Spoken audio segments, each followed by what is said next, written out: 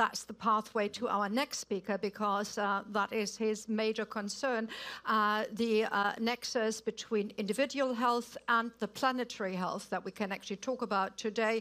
Lasse Bruun heads an organization called 50 by 40. He's going to explain about that. But Lasse, when I looked you up and I want to ask my colleagues, they actually described you as somebody who's been working for many years steadfastly in the engine rooms, driving the engine of the flagship results.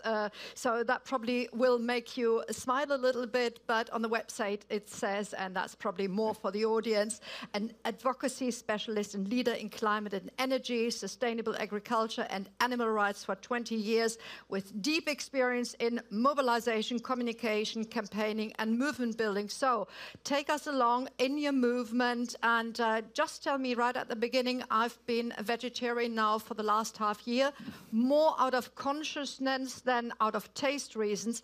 Is that the pathway that we all need to go? Well, thanks a lot for that introduction and those kind words. I hope I can live up to that perspective. Well, your personal contribution by cutting down on animal protein consumption is definitely a right way to go. It helps, and we need to have a stronger connection between livestock, between consumption and production. And that leads me to what I'm here to speak to today, and I hope I can also provide some of the bite that was put in the introduction of me. So I'm thrilled that the intersectionality of health, climate, and biodiversity in food systems is receiving our full attention today. Indeed, 2021 is the big year for food systems work. We've just come out of the UN Food Systems Summit after a tremendous collaborative effort over the last couple of years. And I'm happy that some of my esteemed colleagues, such as Martin Frick, Modi Watsama, Jesias, and Ruth Richardson are here with us here today. I see them in the waiting room. The UN Food Systems Summit signifies a major step towards transformational change in the way we produce and consume food, and it's a launching pad for global collaboration on food systems work. I want to mention COVID-19. We witnessed millions of deaths and lives forever changed at the hands of this horrendous pandemic. COVID-19 has also been a litmus test for our ability to deal with a global crisis, as it is rooted in the very issues we are gathered to discuss here today and tomorrow. So the way we produce food plays a significant role in the emergence of zoonotic diseases, particularly industrial farming, with livestock playing a key role, to your point. About 75% of all emerging infectious diseases are zoonotic in nature, so food production is indeed a major factor in establishing resilience.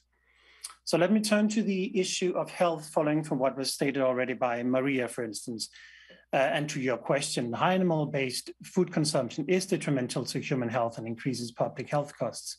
And shifting to a diet that relies less on animal products and more on fruits and vegetables could avoid, and listen to these numbers, 5.1 million diet-related deaths and dramatically reduce health costs by $735 billion per year by the year of 2050.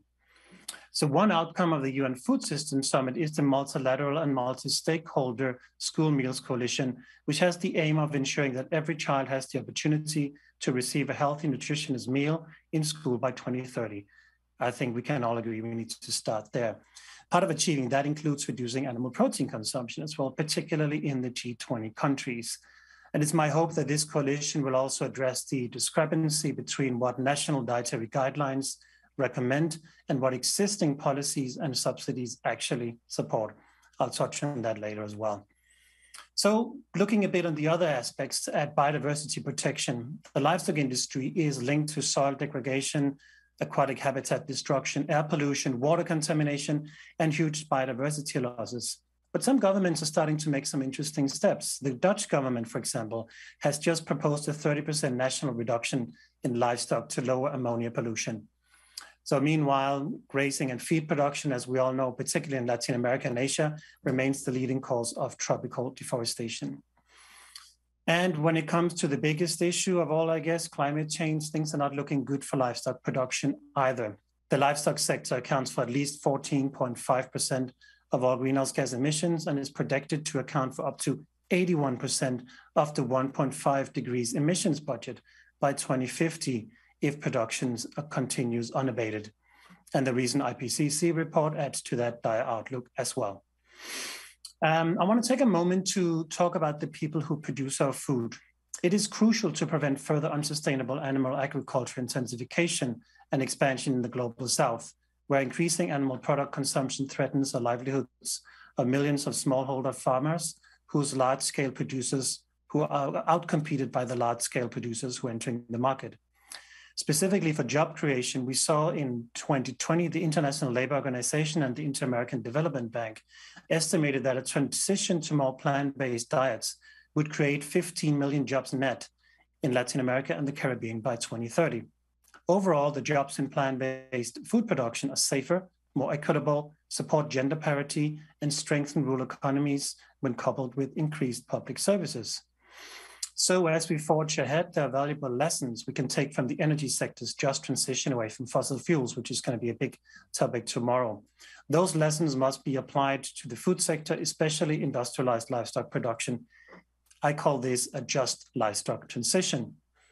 And the just livestock transition must become a cornerstone of the UNFCCC member state NDCs as a major climate change mitigation and adaptation strategy. And I know Martin is probably going to touch on that link between food and the NDCs as well. And in that vein, I want to suggest adapting the common but differentiated responsibility principle to food systems. We have to work with all stakeholders and all have to take action. But the onus of the responsibility lies with the G20 countries, particularly Group 1 and 4 countries.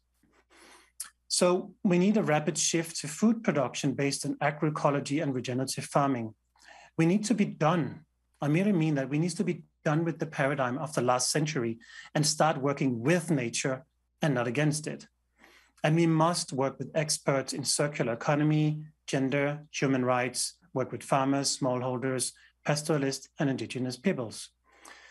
Finally, I want to just speak briefly to the importance of financial flows. As I mentioned earlier, most nations have large discrepancies between dietary guidelines and subsidies, and this also applies to regions and multilateral development banks. For example, every year the EU spends about 60 million euros of taxpayers' money to promote meat and dairy, while the European Commission is backing a shift towards more plant-based diets in its pivotal food policy, as we all know, the Farm to Fork strategy. We're also seeing MDBs such as the World Bank, the IMF, the EBRD, and the Inter-American Development Bank supporting agricultural projects that are detrimental to the future of life on this planet. This must change. So something positive. When the World Bank divested from oil and natural gas in 2019, it was a huge step. This act sent a powerful message to all other public and private financial institutions. We need to see a similar shift within funding for destructive agricultural systems. And there is hope. I'm particularly encouraged by the launch of the Good Food Finance Network, which I have been the privilege of being part of from the onset. This initiative builds on the finance outcomes of the UN Food Systems Summit and is developing an action agenda. The aim is to identify, deploy, and mainstream critical financial innovations to drive the transition to a healthy, sustainable food system.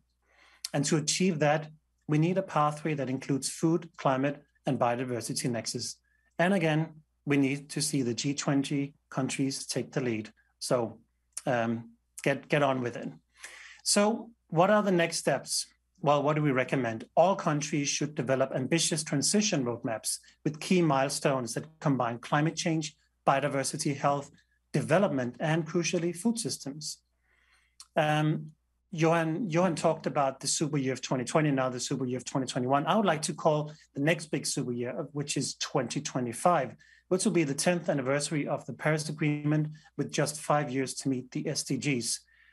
This is no longer a crisis, it's an emergency, and we must take impactful, measurable action now. So let me end by saying this. And I think this is really important, and I really strongly believe this. The 2020s is the decade of irreversible legacies. These are the last years we can safeguard the future for all. And I encourage all policymakers and leaders to keep that in mind. So as we are approaching Kunming, Rome, and Glasgow, please remember that every decision you make is indeed a legacy decision. Thank you so much. Well, thank you very much, Lasse, and we can only endorse your last words, and I love it when keynote speakers already refer to speakers that will come up later on in the program. So when you talked about Martin, you were, of course, talking about Martin Frick, the Deputy of the UN Secretary General, Special Envoy for the Food Systems Summit that has just taken place last week. And yes, food is going to be part and parcel of our panel discussion in a moment, but before I say goodbye, I just want to say you're my own personal hero. You must have gotten up something like 3:30, 4 o'clock to be as bright as a button with us today. Thank you. Well, that was great. Thanks again. And, you know, Connie, I think that all the keynote speakers gave us some incredible foods for thought.